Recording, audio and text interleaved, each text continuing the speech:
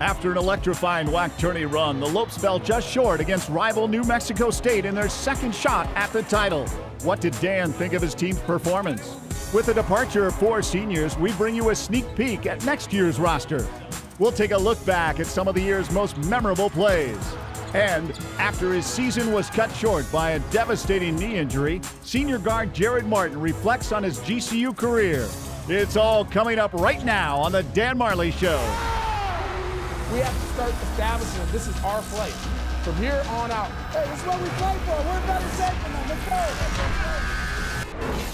Come on, go get it now. Let's go. Welcome to the Dan Majlere Show. Barry Butel alongside the head coach of the GCU Lopes, Dan Majlere, in this 10th and final installment of the 2018-19 season, wrapping up at the CBI. But let's travel back to that first game at the Western Athletic Conference.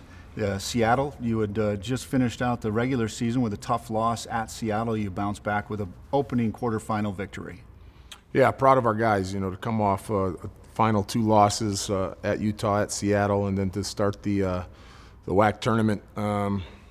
Seattle was playing really well, a lot of confidence. I think they had won 5 of 6, so it was going to be a really good matchup for us. Seattle played extremely well. And I thought we just battled, went in at halftime down, came out in the second half and took care of business. Very proud of our guys, had great production. Carlos obviously played very well, Michael Finke, but big win against a team that was had a lot of confidence and thought they could do some damage in the postseason. It was a rematch of last year's WAC semifinal matchup against Utah Valley, a game in which you won by 15, but 8 days prior to a matchup against Utah Valley, that regular season, a 12-point loss, you bounced back with a big win there in the semifinal. Against another team that was hot, they had won maybe 8, 9 in a row, had just gotten, beaten us at their place, had kind of a redemption on their mind from last year, another semifinal matchup that we were able to beat them last year. So we came out again down at halftime. Again, Carlos had an unbelievable game offensively, really carried us there and found a way down the stretch. Didn't really convert offensively, but got some big stops and found a way to win against, again, a really good team that was playing extremely well. Carlos Johnson lit it up. Had 31 against Seattle, 35 against Utah Valley. That was very close to the WAC record back in '97 with Keith Van Horn. He certainly, what was in his cereal, because he came out and definitely played well in the tournament. Yeah, Carlos had started playing really well offensively at the end of the year. Had really started to, credit to him, he was in the gym working on his jump shot, and when he's able to shoot threes at the clip that he was shooting at the end of the year, it really makes it hard for people to guard him because they have to respect that jump shot. And then with his athletic ability to get to the basket, to get fouled, to go to the free throw line and convert free throws there, it made it a hard matchup for anybody to guard him, and he picked a really good time to play his 2 best games. Second year of tournament eligibility, you go right back to the conference championship. That in itself is quite an accomplishment, but you take on a buzzsaw in New Mexico State. Yeah, I knew that was going to be a tough game.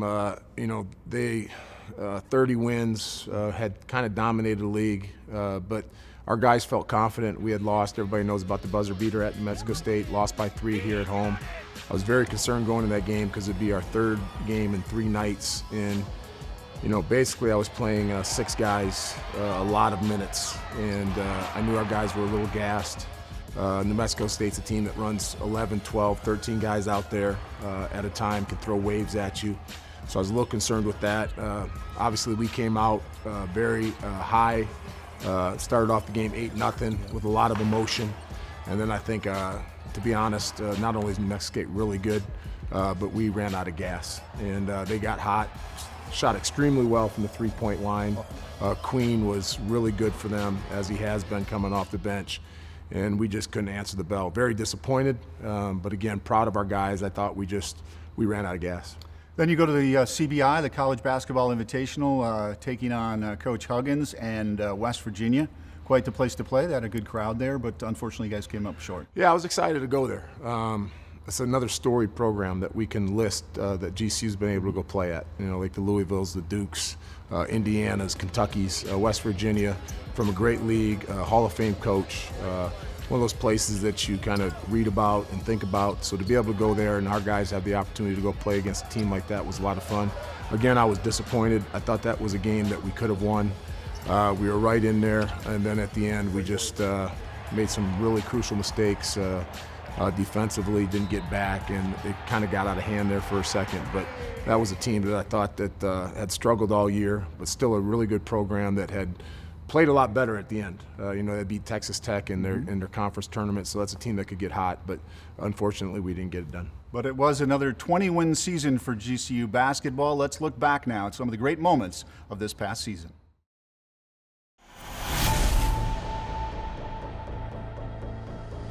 From the heart and soul of Phoenix, welcome to the campus of Grand Canyon University. Just like we've been doing, share the basketball. Let's have a little fun out there. Move the ball. Let's go.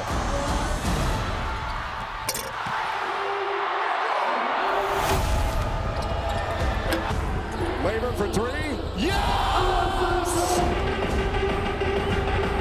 Gotta go get it, Ollie, if you have to. Quickly, Marco Finger!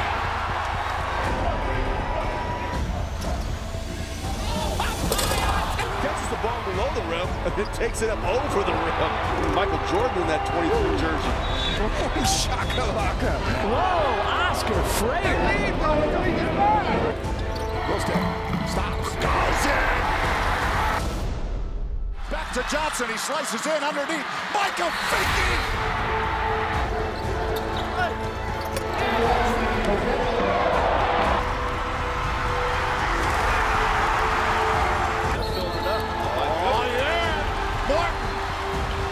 Kicked the shoe off. He was so excited. Another steal. Oh, monster jam from Lopes.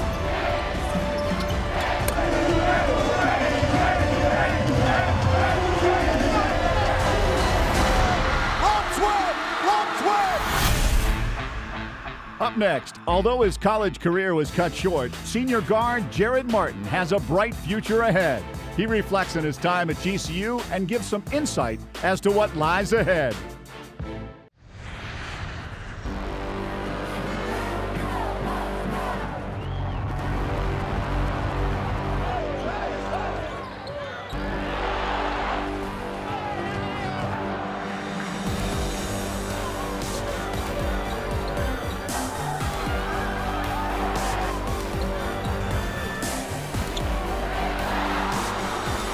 Feel the thunder in the heart of Phoenix. GCULopes.com. I will always be with you, my friend. I will be with you until the end. I will always be there when you fall and help you when you need it most of all.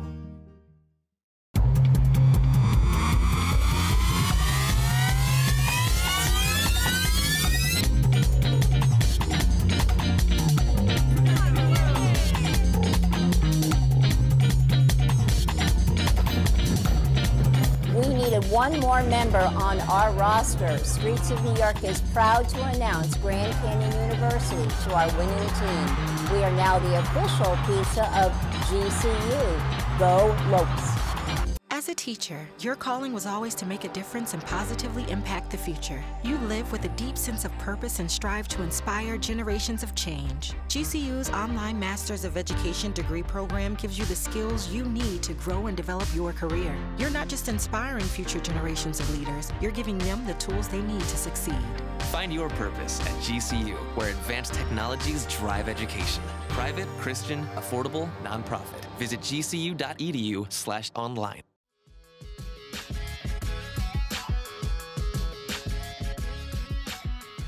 Welcome back to the Dan Majlere Show.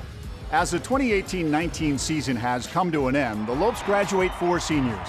Trey Drexel, Matt Jackson, and Michael Finke have not only been significant contributors for the Lopes, but also a vital part of the continued success of the program. The 4th senior, Gerard Martin, left an imprint on the program that transcends beyond the success on the court. The impact he leaves behind will be felt into the future of the basketball program. After he suffered an unfortunate knee injury on February 7th, a major hole was left on the court. However, the spirit and energy he brought were felt day in and day out by his teammates and coaches. And as his time as a GCU student winds down, Jared reflects on his college career. Martin for three. Oh my, it's going to be that kind of a night. Oh yeah, Martin. Woo, he kicked his shoe off. He was so excited.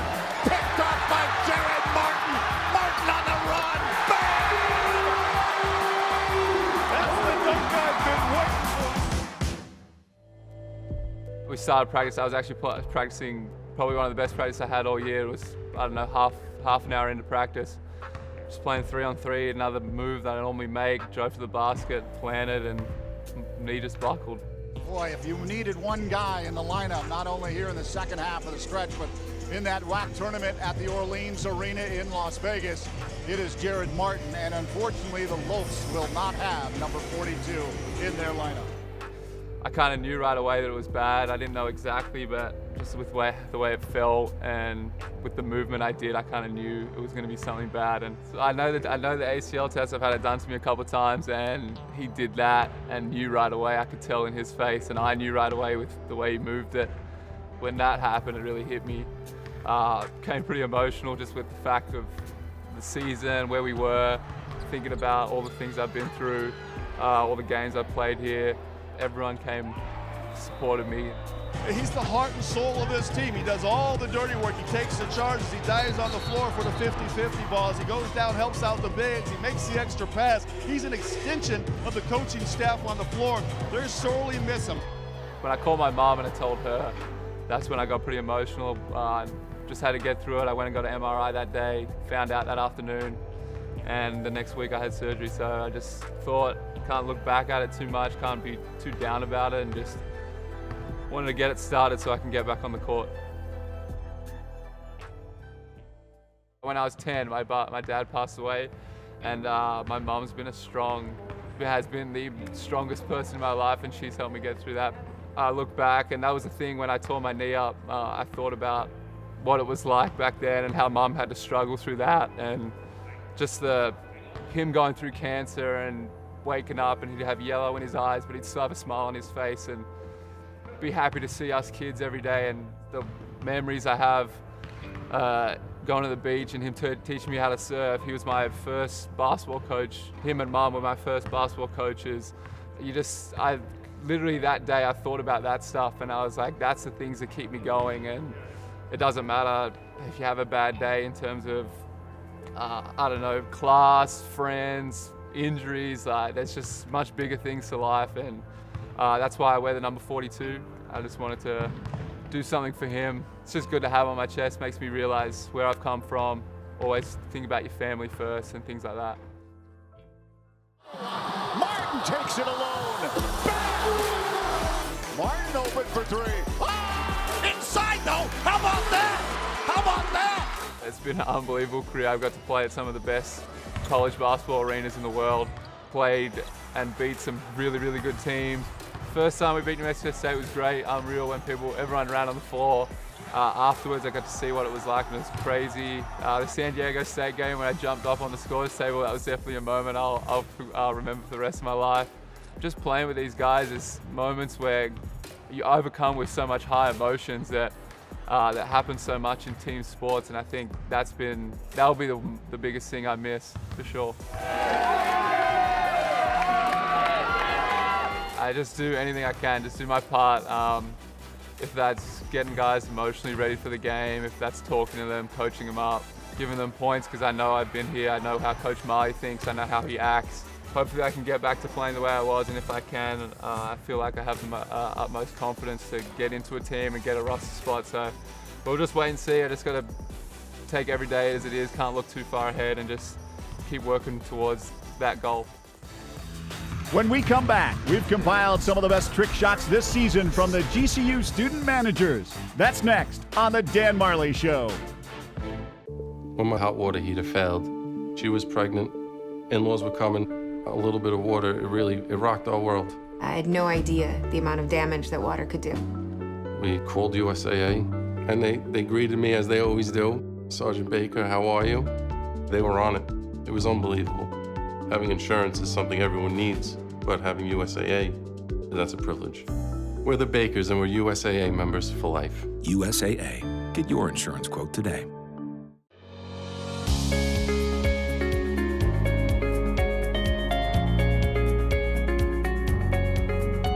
We have been the experts in clean since 1945. We help businesses keep their facilities cleaner, healthier, greener, and safer. We are passionate about what we do and are committed to making your workplace environment the cleanest and healthiest it can be.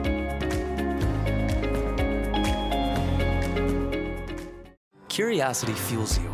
So when you're ready for a fulfilling new career, let your curiosity fuel that change. Grand Canyon University's online degree programs in technology make it convenient for you to achieve your dream. GCU teaches you how to plan for innovation. By applying that knowledge to today's most challenging problems, you're helping to build a better tomorrow. Find your purpose at GCU, where advanced technologies drive education. Private, Christian, affordable, and nonprofit. Visit gcu.edu/online.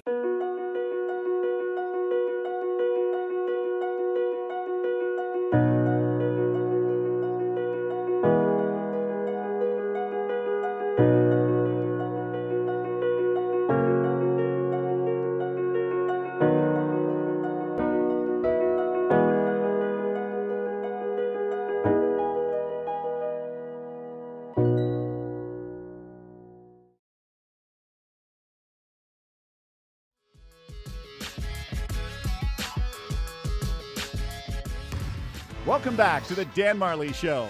Throughout the season, the GCU student managers have livened up the show with some of their best trick shots. Oh my God!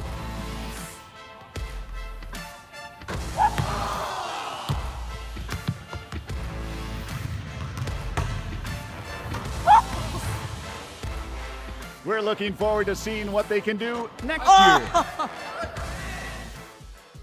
Coming up in the world of GCU sports, the baseball team welcomes in the team from down south as they go to battle with U of A.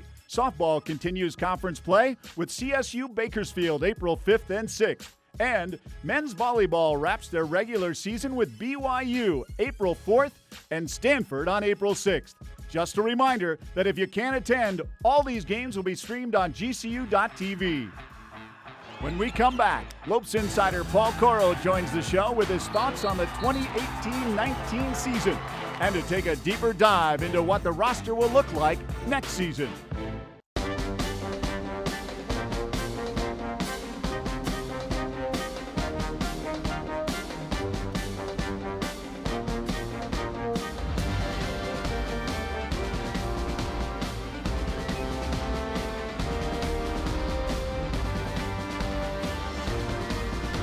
Find your purpose at GCU, where advanced technologies drive education. Private, Christian, affordable, nonprofit. Visit gcu.edu.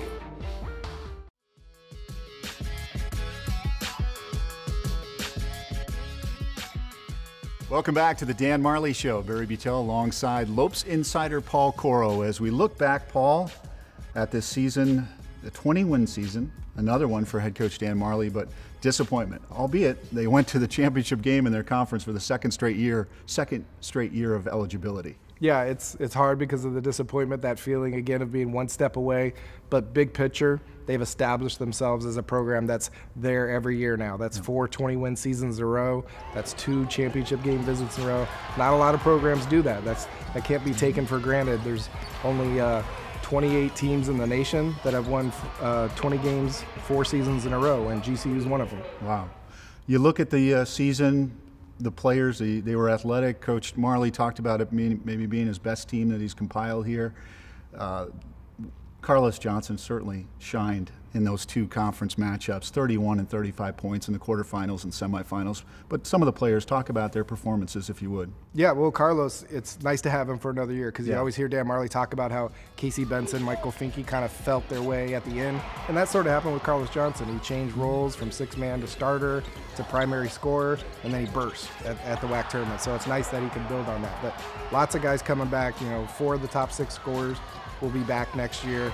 Alessandro Lever, still has that game in him, that won All-WAC first team and was preseason player of the year. So really you have 2 All-WAC players returning.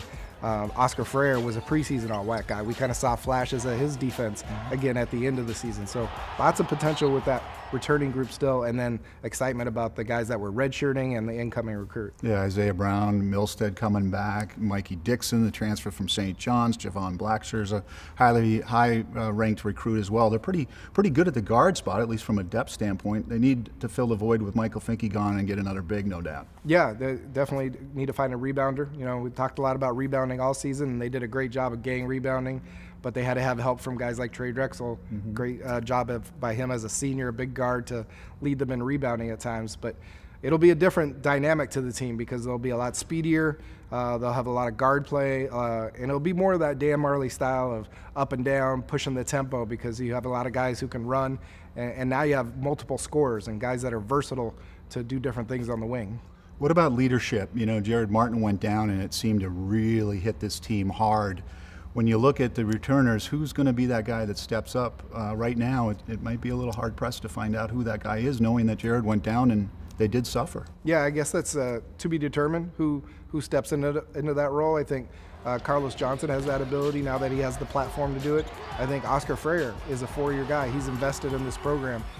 He should be one of those guys that takes hold of his senior year and knows what Dan Majlere wants the way Gerard Martin did. This conference is the RPI continues to rise. New Mexico State definitely at the cream of the crop. They had the depth. Coach talked about you kind of went 6 or 7 deep. Well, they went 13 or 14, and a lot of their core players are coming back. Yeah, I think about Eli Chua is about the only important player that they'll lose. So you got to get better if you're going to knock them off. And you know, obviously the Lopes championship game wasn't indicative of how close they were as a team to the Aggies. Those first 2 games easily could have gone the Lopes' way, but that's easier said than done. I think Dan Majlere would tell you that they got to learn how to finish those games. They had a ton of those games. I think there was 8 games where they were within 3, tied or leading in the final minute of regulation that they didn't win. So that would drastically change a 20-14 record to, you know, if you split those games, you're 24-10, and the season looks completely different.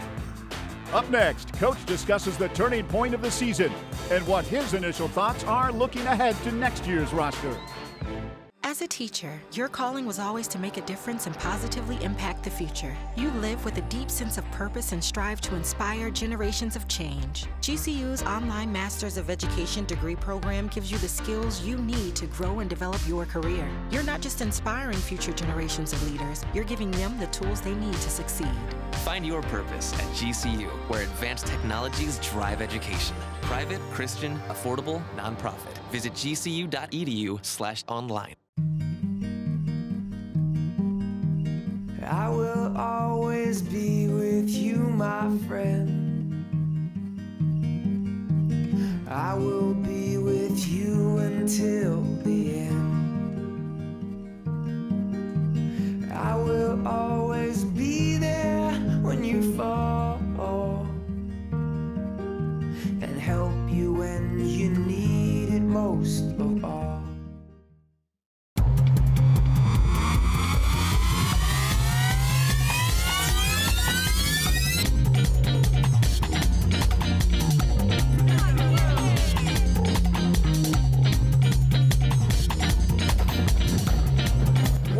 One more member on our roster. Streets of New York is proud to announce Grand Canyon University to our winning team.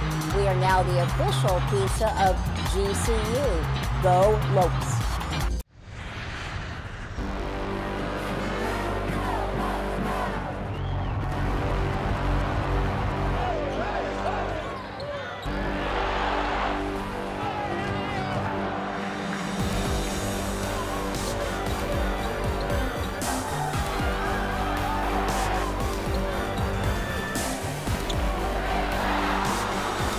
Feel the thunder in the heart of Phoenix. GCULopes.com.